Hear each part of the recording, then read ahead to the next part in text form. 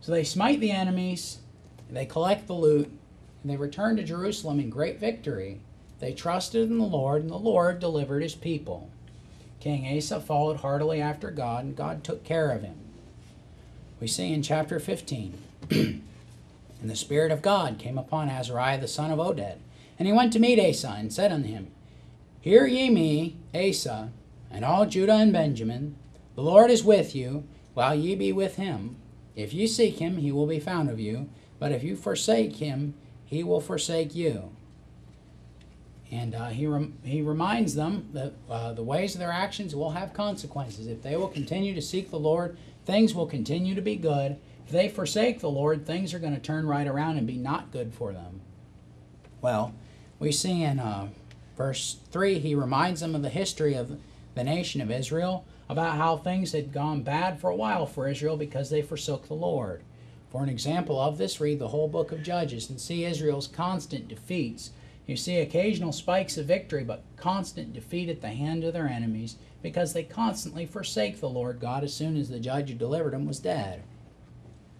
Now for a long season Israel hath been without a true God, and without a teaching priest, and without the law. But when they in their trouble did turn unto the Lord God of Israel, and sought him, he was found of them. And in those times there was no peace to him that went out, nor to him that came in, but great vexation was upon all the inhabitants of the countries. And nation was destroyed of nation, and city of city, for the God did vex them with all adversity. And the prophet encourages Asa and the people of Judah, Be ye strong therefore, and let not your hands be weak, for your work shall be rewarded. We see King Asa, he starts out well, he prepares his nation well. In time of war, he looks to God. An overwhelming armies come against him, and he looks to God for deliverance. God delivers him.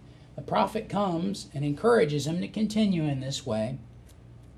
And it says in verse 8, When Asa heard these words and the prophecy of Oded the prophet, he took courage and put away all the abominable idols out of all the land of Judah and Benjamin, and out of the cities which he had taken from Mount Ephraim, and renewed the altar of the Lord that was before the porch of the Lord. So it seems in the start of the chapter, at the start of his reign, he'd made somewhat of a sweep of the idols. Now he's making a very thorough removal of all the idols, of all the false gods throughout all his realm. Every city he's taken, even from Mount Ephraim, he's fetching all the idols out of it and destroying them. And he gathered all Judah and Benjamin, and the strangers with them out of Ephraim and Manasseh and out of Simeon, for they fell to him out of Israel in abundance, when they saw that the Lord his God was with him. So they gathered themselves together at Jerusalem in the 3rd month, and the 15th year of the month of Asa. And they offered unto the Lord that same time of the spoil which they had brought, 700 oxen and 7,000 sheep. And they entered into a covenant to seek the Lord God of their fathers with all their heart and with all their soul. And that whosoever would not seek the Lord God of Israel should be put to death, whether small or great, whether man or woman. And they swear unto the Lord with a loud voice, and with shouting, with trumpets, and with cornets. And all Judah rejoiced at the oath, for they had sworn with all their heart, and sought him with their whole desire. And he was found of them, and the Lord gave them rest round about. So we see all Israel comes together, or at least all Judah and many people from the northern tribes. They come together, there's a great revival. They throw out all the false gods out of the land, and they seek their hearts wholeheartedly on the true God. And we see that God is found of them. When we as believers throw the idols out of our hearts, when we draw nigh to God, God will always draw nigh to us. And there's great peace on the land. Notice the dedication, the loyalty of King Asa. And also concerning Maacah, the mother of Asa, the king, he removed her from being queen because she had made an idol in a grove. And Asa cut down her idol and stamped it, and burnt it by the brook Kidron.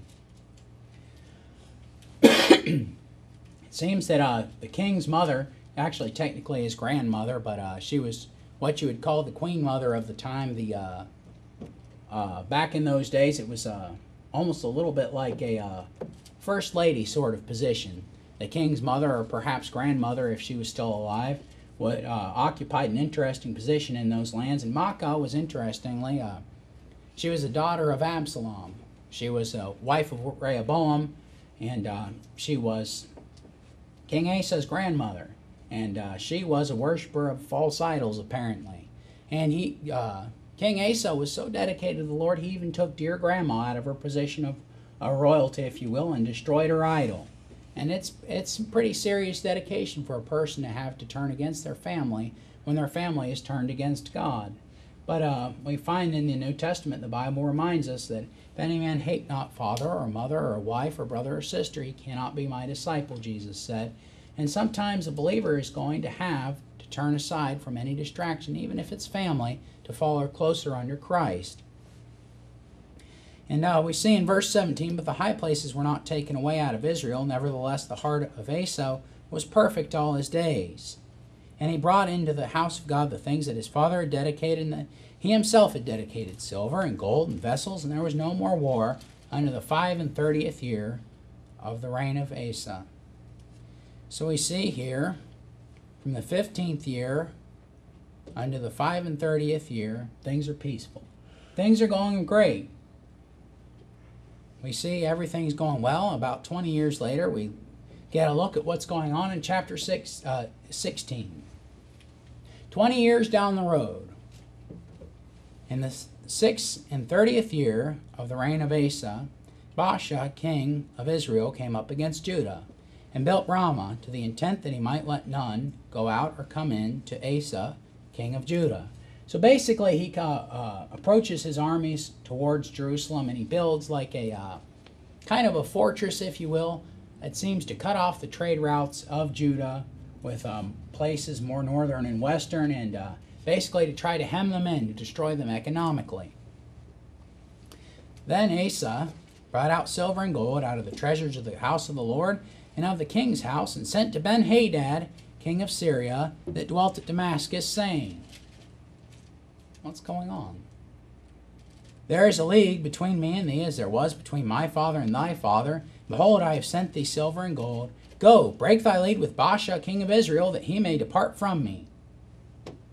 So the king of Israel, Baasha, the king of the 10 northern tribes, basically makes an act of war against him and try to siege him, to try to hem his country in. Baasha, it seems, is allied with Ben-Hadad, king of Syria. And so King Asa, king of Judah, gets together all the money from the house of the Lord and from the treasury of the Lord's house, and sends it up to Ben-Hadad, saying, hey, instead of being friends with Baasha, be my friend. It's kind of interesting on several levels. If you're buying away the loyalty of someone and they're loyal only to the highest bidder, what if the other guy bids even higher than you did and bids you back? You've lost your money and you're in trouble. Well, anyway, it says, and Ben-Hadad hearkened unto King Asa, and sent the captains of his armies against the cities of Israel. And they smote Ijon and Dan and Abel-Maim and all the store cities of Naphtali. And it came to pass, when Ben-Hadad heard it, that he left off building of Ramah and let his work cease. So Ben-Hadad, the king of Syria, says, sure, this sounds great. And he goes and he attacks Israel, the people who was his loyal buddies just a little bit ago. He attacks them, and it seems he raids a bunch of cities up in northern Israel. And it says in verse 5, when Baasha, he's the king of Israel, he's the one who's trying to put the chokehold on the king of Judah, when he hears about this, he leaves off the building of Ramah, that's the fortress he was building, and let his work cease. So it seems like King Asa's plan has worked.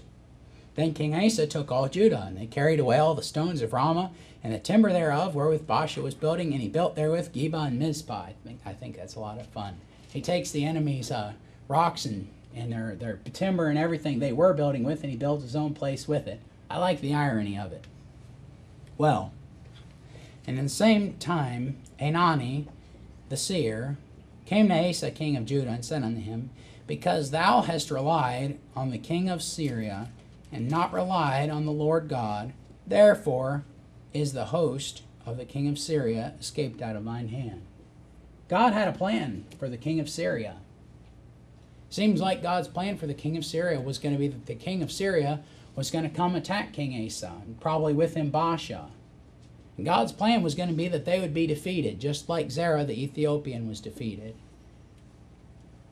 God said, because you didn't trust in me, because you relied in the king of Syria, the one I was going to deliver into your hand, he's not going to be delivered into your hand now.